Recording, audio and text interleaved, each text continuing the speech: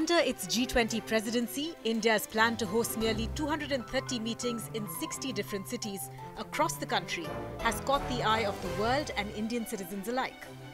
From Itanagar in the east to Gandhinagar in the west, and from Srinagar up north to Chennai down south, India's G20 meetings have showcased the nation's vibrant democracy and thriving cultural diversity to hundreds of foreign delegates in the run-up to the final Leaders Summit in New Delhi.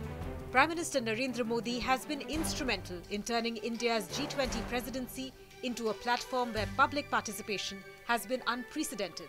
His vision has truly democratized the entire process, making it a people's presidency.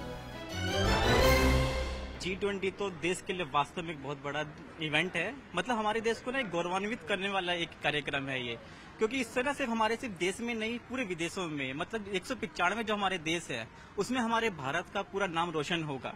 और इसमें अभी आप देख रहे होंगे कि जगह जगह पे हमारे कई जो दूसरे देशों के जो राष्ट्रपति हैं, प्रधानमंत्री हैं, उनको भी रुकवाया भी जा रहा है।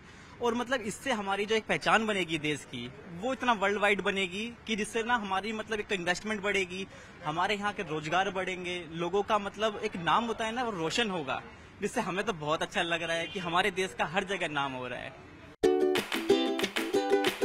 Detaching from a Delhi-centric approach to diplomacy and democratizing the country's participation in the G20 meetings has allowed India to tie in all the facets of its diversity and present a holistic picture of this vast country to a slew of international delegates, effectively dispelling any misconceptions about its culture, democracy and territorial unity.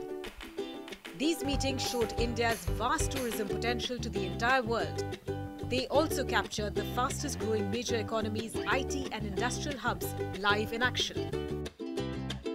G20 हमारी country के लिए बहुत ही यूँ कहे तो fruitful events हैं, और बाहर की कंपनीज के लोग आएंगे हमारे यहाँ पे, हमारे कल्चर्स को समझेंगे, जानेंगे, उसकी अकॉर्डिंग ही इन्वेस्टमेंट भी होगा कि यहाँ पे क्या चाहिए, क्या रिक्वायरमेंट है ना। दे कैन ओवरऑल कहे तो रिव्यू कर सकते हैं हमारी कंट्रीज के, उनके जो व्यूज होंगे पुराने वो थोड़े बदलेंगे भी। हमने यहाँ पे काफी डेवलपमेंट की है। एक्चुअली क्या है ना कि जो देश हमारे लिए पहले है, एक नागरिक के लिए देश का बड़ा होना वो बहुत जरूरी है।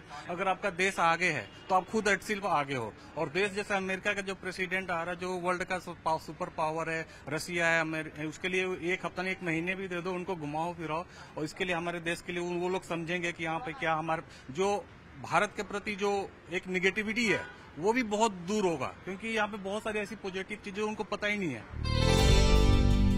Two G20 meetings under India's presidency stand out as they got people talking globally, one in Kashmir and another in Arunachal Pradesh. The third Tourism Working Group meeting in Srinagar hosted 60 foreign delegates, showcasing the ethereal beauty of Kashmir. This was a shining moment for Kashmir as its tourism potential was unleashed on the global stage. It was one of the biggest international events held in Jammu and Kashmir since the abrogation of Article 370, but China decided to stay away from the meeting. A G20 meeting was held in Itanagar, Arunachal Pradesh, much to the annoyance of China. Over 100 delegates visited the state, which China claims as its own. The northeastern state showcased its Himalayan beauty and cultural richness, allowing the people of Arunachal Pradesh to participate in high-stakes diplomatic affairs. Prime Minister Modi has shown a visionary approach in showcasing the diversity of India through the G20 meetings. These events have given a big facelift to India's major cities and helped drive domestic tourists to these very cities. And now Delhi has been transformed as world leaders descend on the capital for the pinnacle of India's G20 presidency. भारतीय लोगों का जो है ना कि बाहरी लोगों के प्रति, हम गांव में भी रहते हैं, जब कोई दूसरा लोग आता है तो देखते हैं उसको जितना अधिक से अधिक जो है हम चाहते हैं कि आवभगत करें, खातिरदारी करें।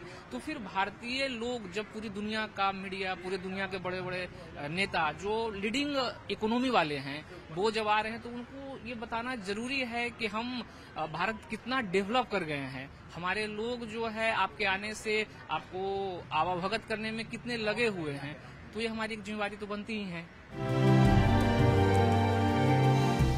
Ever since India took over the G20 presidency in December 2022, the country has been presented as a multifaceted nation on the global stage.